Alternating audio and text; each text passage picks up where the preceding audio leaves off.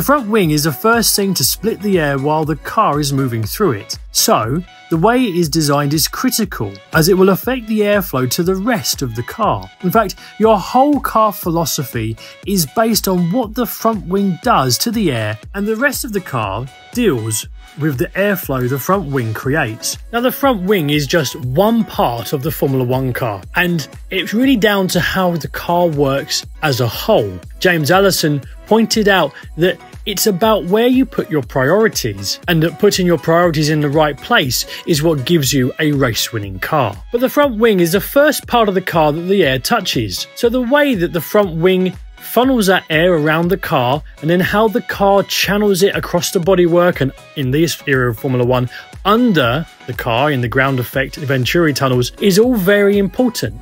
If you don't get that first initial contact right, you can't get any of the rest of it right.